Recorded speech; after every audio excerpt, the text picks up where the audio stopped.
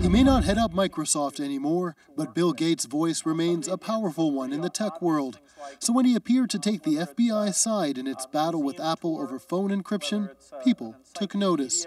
You shouldn't call the access some special thing. It's no different than, have anybody ever been able to tell the phone company to get information? Bank records, should anybody be able to get it at bank records? There's no difference between information. Faced with headlines that he backed the FBI, Gates sought to clarify his position. That balance, clearly the government's taken information historically and used it in ways that we didn't expect, going all the way back, say, to the FBI under J. Edgar Hoover. The courts are going to decide this. It's been a week since Apple went public over its fight with the FBI to access the locked phone of Saeed Farook.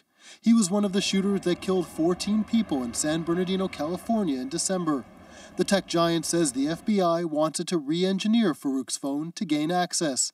In effect, Apple lawyer Ted Olson says, opening a back door that would set a dangerous precedent. There's nothing to stop this government or another government from doing the same thing tomorrow or the next day or next week. The FBI says it's just a one-time request. But in court today, Apple says it's also fighting the government on 14 other devices. And the argument that this, just do it once, just violate your principles this one time, you'll never hear from us again, it is totally bogus. Apple has until Friday to file its opposition. Meanwhile, some families of the San Bernardino victims say they'll file their own papers in court in support of the FBI. Stephen D'Souza, CBC News, New York.